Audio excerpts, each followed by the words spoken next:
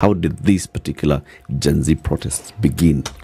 So there's no one source of beginning. There's, excuse me, sorry. So this is what actually happens. Members of parliament say they're going to pass the bill, whatever happens. People go online very, very upset. And David D calls Kenyans digital wankers. That particular day, I was at a funeral at Langata Cemetery, Njambi Koikai's funeral. Yeah. And I was with a colleague of mine, and they were going to cover the funeral. And I said, you know what? So they're actually covering how the state of Langata Cemetery, because it's full. Yeah. So we said, let's go there to bury Njambi and do a story about and the also cemetery. highlight The state of the cemetery. It was full like 20 years ago. So we're there, and I scroll online, and I see that you're being called digital wankers. And I'm like, dude, we're not digital wankers. We can do more than that. So I tell my colleagues, you're going to go to Parliament and do a video. So I go to Parliament, and you do a video called Occupy Parliament, and say, we're going to come and occupy this Parliament next week. And you put the video online, 1 million plus views on TikTok, and people pick it up and say, we own this idea. So it moves from me saying, let's occupy Parliament, to everyone says we're going to reject this finance bill in totality. Before the beginning was, there are elements of the bill that we don't want. But it became, you know what, this thing, don't even amend it, we reject it. So the following week, you say, you know what, we call guys in the say, what can we do? What you normally do, you design placards, you say guys are going to show up, but people actually send themselves. You tell them, come with a placard, come with everything. So it moves from being one team's idea to everyone's idea. So it's owned by everyone. We notify the police and said on Tuesday we're going to go there. And we go there on Tuesday. There are many people. The police come as usual, tear gas. You say we're going to go back on Thursday. Then we go back on Thursday. Then you say we're going to go back the following week. At every single juncture, we let the police know we're going back and you're going to be many. But what they decide to do, you know, the state hasn't changed its tactics. So week one, that's when the abduction started. People get arrested. Then Law Society of Kenya, Faith Odhiambo, man, I'm a big fan. I think she's a patriot, and I think she's the best so far under the new constitution dispensation. So the police do what they normally do. They arrest hundreds of people, like 400 people are taken to Central, Kamkunji, all over. The lawyers go, LSK fights for them. Some are taken to court, and the court acquits. So this boldens the people to go back to the streets. Now, the following week, which is this week now, politicians realize they're losing the narrative. And what do politicians do every time? They hire goons. But before the goons were hired, 2 days earlier, we told the police, we went online and said, they're planning to destroy the city. They're planning to come and mess the city. Because we had 2 previous protests the previous week. Not a single injury, not a single destruction. I have a picture that I'm going to share today of a lady whose car back window was broken by the police with a tear gas grenade outside Family Basilica. People covered the car with matawi. Like they took leaves, covered the car, and waited for the lady to come so she could drive the car home safely without any loss. That last week on Thursday, and even that Tuesday, people walked home safely. No muggings, not a single robbery reported, no shop destroyed, nothing like that happens. Come this week on Tuesday, the narrative changes. The ground is changing softly, like the ground is changing, and the idea is to actually occupy Parliament. That was the idea. What does occupy Parliament mean? Enter Parliament or be outside Parliament? Outside Parliament. Yeah, and occupy Parliament peacefully. There was no one who had ill intentions. But what happens is that the politicians realized we are losing the narrative. So the police had intelligence in the morning, or maybe the day before, that there's going to be planned goons coming to the city. Bonnie, just stop for a second. Yeah. Occupying Parliament to what end? To what end? So it is like besieging Parliament for them to do the right thing. Was the plan to enter Parliament? There was no plan to enter Parliament. It was to be outside on Occupy Parliament the Parliament Road. outside and then make them do the right thing. Just to apply pressure by your presence. To have them aware that the presence... We are outside and we are watching you. Okay. And we begged the police, said, protect Parliament. Come and surround the entire Parliament. You're going to be outside saying this is what you want. Let them hear us as they vote. Let them hear us as they debate. Okay. That was the plan. Okay. And even if you look at what Giuliani said, you know what? Carry those small speakers. Come, let's sing, let's dance. Come with the favorite songs. It was a protest party. It's like a block party. We are watching you, but we're doing it in a cool way. Then doctors came and said, we're going to have medical tents. Even this week, actually, someone had volunteered to give us toilets in the city. Then the mosque, Jamia Mosque, opened the doors, and Family Basket opened the doors. It took a peaceful movement to hold our leaders to account. It was just a peaceful thing. And everything was being done within the constitution. So what happened? So what happens, internally, the government is at war with itself. That's the truth. So people in the government see an opportunity to undermine their boss and to do their own things. And they do what they did in Juja Farm. They decide particular members of parliament from Nairobi area and Kiambu area, Kiambu County, are going to hire goons.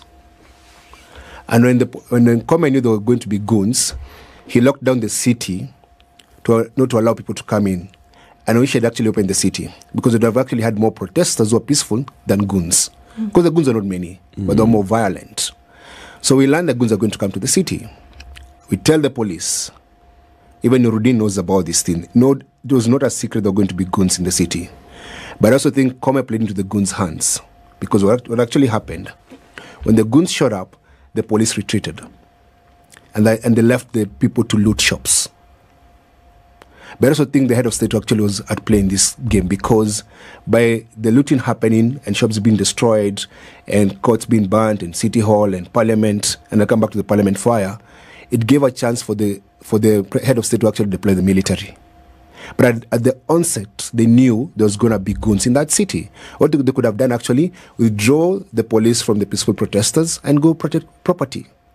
But what did they do instead? They shot peaceful protesters. They shot at people. They killed people. So the entire country is in mourning, and because the police allowed goons to infiltrate a peaceful protest and cause damage. The last 1 week, we've had 2 peaceful protests. This week, politicians got involved, and that happened. And what is very sad is that this country does not hold leaders to account. Last year, there was the expressway damage, and people died. It was sponsored violence. No one was held to account. And because we never hold leaders accountable when they hire goons, they're allowed to do that over and over again because their playbook is actually, if you get resistance, you hire goons. When people oppose you, you hire goons. Like yesterday, Rongata Ronga is actually another good example. There's an activist in the community who sent a message to the OCS, which I have screenshots, and the local NIS guys telling them the MP of the area is organizing a counter-protest. And it's going to be bad because what you promised goons when you give them a job, you tell them, listen, I'm going to give you 1,000 shillings each. I'll protect you from the police, but you have a chance to steal. So when goons come, they're coming to cause mayhem and steal because they know very well who's going to get blamed, the organizer of the original protest. Yeah. On Tuesday. Yes. At this point in the afternoon, when people then gained entry into Parliament, where were you? I was near Parliament, and I went all the way to Parliament, and then they realized there were goons all over, and there was police shooting people. How did you identify them as goons? They raided there's a restaurant opposite City Hall. Yeah. There's a new restaurant. There's a Coca-Cola distributor. It's called Ashaki. Yeah, Ashaki, and then there's a Coca-Cola distributor. They broke into that. There were protein fences and carrying them away. I even met someone in the National Assembly fridge. So it was clear that someone was carrying a fridge. Okay. Yeah, Alibaba fridge, and I realized this are not your ordinary protesters. These are not your guys. So what they decided to do is to withdraw and start telling people to go home because it's going to become bad. But when you talk about the Parliament and what actually happened at Parliament, the people who went to Parliament first actually did not go and cause any damage. The destruction and the breaking of chairs and the fire at Parliament was caused by police officers. What the police did actually, to just create this confusion, to justify the killings, they set fire. If you go to Parliament, you go behind Parliament where there was a fire. Actually, any media house actually go and do a checkup. At the back of the Kenyatta Mausoleum on the back, that's where the fires were lit. If those guys were planning to light a fire, it would have been said Parliament. So it wasn't inside Parliament? It was, no. And then the people who were inside Parliament, and you can see they're doing selfies and videos. The protesters who made inside Parliament did not break things. They were doing pictures and selfies and sitting on the chairs. But when they left, the police came and said, you need to justify the massacre. And they broke up a few things here and there. The destruction and the fire at Parliament was done by police officers. So not even the goons? Not the goons. Let me tell you, you're trying to get into Parliament, and you're trying to see, what can I do here? Or what can I take? So they went and ate. Some guys were eating. Also, what can I carry away? You don't go there and say, let me start a fire. So the fire was actually done later. So go to Parliament today, and this I heard from a member of Parliament, go to Parliament today, go and check where the fires were. The particular fire that you saw was at the security office, that is the guys who guard the mausoleum, where they sit. No one would have gone behind Parliament to light a fire. You light fire in front of Parliament, or you burn the Parliament itself. They did not do that. So the state allowed goons to do these things. Then the state did a bit of cover-up by setting fires around Parliament to show that the country is under siege. Okay, so we saw an interesting video Yeah. of the Tuesday happenings, which, gives rise to what you're saying now. When you realize that things were actually going south, and you are now telling people, and we saw it over socials as well, go home, leave the city, because things are about to get ugly. But you were told, well, you're not our leader. I got punched in the face, man. It was interesting to see that happened. But there was actually the call for people to disengage from what was happening at that point, because it did get pretty ugly, and say, then now go home. But that was not heeded too. Some people, quite a number of people, did try to leave the city. But then there was still the insistence on staying. Who were those who insisted on staying? Was it a mix of people? Protesters who were previously peaceful, in addition to the goons who were there? So there were protesters actually who are ignorant. They've never done this before. And Rex Masai was shot at night. And what normally happens, when it gets dark, the police are chasing people to go home. Yeah. But where are you going to? And there are no buses. And there are no bodas in town. And then you get mugged, because even my nieces and nephews, 4 of them. So my niece came with her friends to the protest. She's 18 and she's in high school. And on their way home, they got mugged, all of them, and they're almost beaten. And there were four small girls. And so my idea was, it was before 4 p.m. Say, go home because it's early and you can walk in groups. But you see, there were goons who were trying to get, let's say, so they can rob people. And then, you know, because there were so many protesters on Kenyatta Avenue and Koinange Street, there was absence of police. So it means you had more goons at that particular time than peaceful people. Because by that time, what had come out, people were burning the Supreme Court, people were trying to burn City Hall. And let me tell you, from experience, I've been to many, many protests. Peaceful protesters don't burn down things. They understand those things. You don't go unless you have a criminal intent. Yeah. And no one comes to a protest as a peaceful protester with criminal intent. You don't start burning things and hitting police with stones, because you understand very well, you throw stones, police have guns. Sure. Even yesterday's protest, you saw people throwing stones at the police. I'm like, nah, you're not peaceful protesters. Yeah. So a number of things happened. I mean, all of this. So Tuesday just became quite a thing. And then we saw, sporadic other activities that happened in other parts of the city and the country. Yes. Which all then culminated in the president speaking on Tuesday night. Yeah. Right? Wednesday night, he spoke. Yeah. And it was the complete withdrawal and rejection.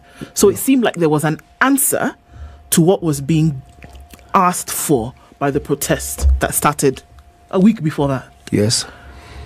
Was that enough? So number one, on Tuesday, the president lacks compassion and empathy, and he came and accused people of treason. There was no treason from the protesters. The treason was committed by the state by trying to overthrow the will of the people and the voice of the people. And the president's language was very dehumanizing, because people were in mourning. Mothers had lost their babies, people had lost their spouses. It was just a sad day for the country. And the president is supposed to be a unifier, not a divider. His language, his tone was just off. And it speaks about a man who doesn't even know what he's doing. Because if you're used to having your way, then you get challenged by 19, 18-year-old kids telling you, you know what, that's not the way to go. If you're going to spend our money, you need to explain where you're spending our money and where you're going to spend that money. So the president was challenged. Then he came out guns blazing. And people tell him we can't do that. So the following day, because he's a puppet of the West, IMF, World Bank, and the people that he's signing all these deals with, tell him you can't speak like that. Then he comes back and lies to the country that 6 people died. And that's not true. So is the man in charge, or the man doesn't know what's really happening, to a level where the president has to actually call the military to his help? That means he's not fully in control of the government. So the rejection of the bill in its entirety then was essentially not enough. Is that what you're saying? So was it enough? It's too little too late. People did not have to die for him to reject the bill. People have been talking about for weeks, saying this bill is bad for the country. And the argument is very, very simple. If you don't have enough money, you budget well. If you don't have enough money, you don't buy carpets and luxurious cars and do renovations. If you don't have money, you don't give your wife and your deputy's spouse over 1 billion shillings, 1.3 billion. Actually, the Gen Zs actually have a problem. They say, you work here, you work here, you work here. Your spouses don't get salary from this place. Why are you giving your spouse a salary and they don't have a job? They don't have a job. What's the job description that you have to be given over 700 million shillings? People are saying, if your game is that low, man, raise your game so you don't have to give your wife so much money. And there's so many illegalities in that budget. You remember there was a guy called, he was a finance minister called Uhuru Kenyatta. And then he tried to do a heist with that computer error. You remember that computer error many years ago? And this is actually same kind of theft. The guy wants to budget with money in his pocket. He wants to get all the money, then spend the way he wants. We're saying it's our taxes. And we're saying, the president claims, because I don't think it's true, that we're servicing debt. We want to know what debt are we paying. So audit the debt. Because the biggest thing he ever said when he was running for office, we got empty coffers, money was stolen. But he has never made any effort to go after the stolen money. So whose debt are we paying? Is this a leaderless movement, like they've been saying?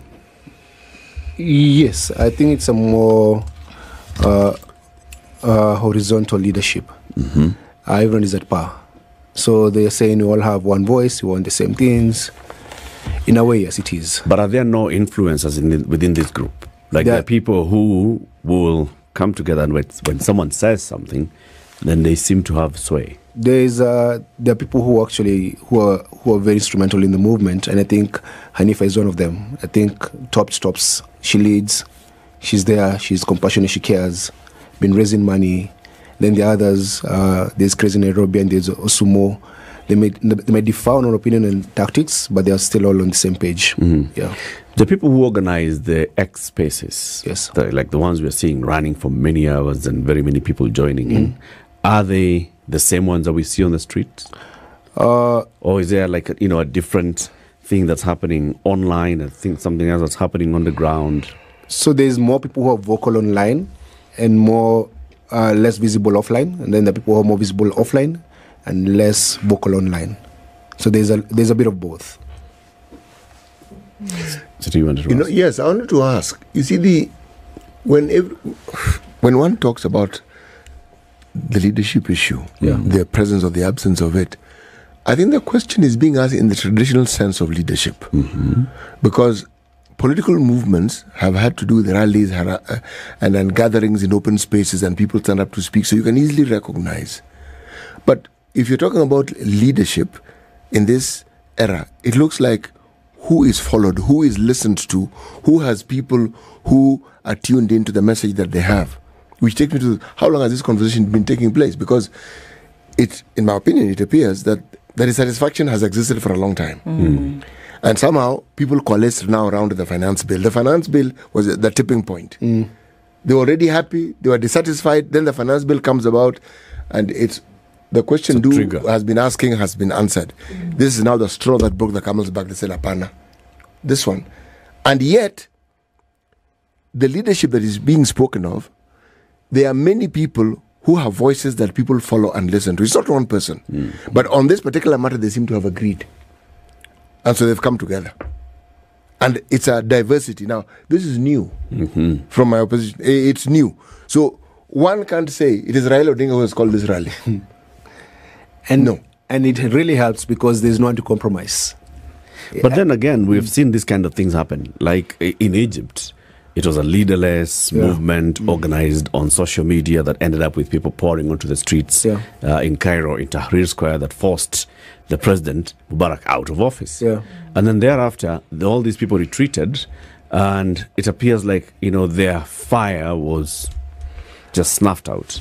What they were pushing for was not realized. There was no one to carry on that movement. We saw it again in Khartoum.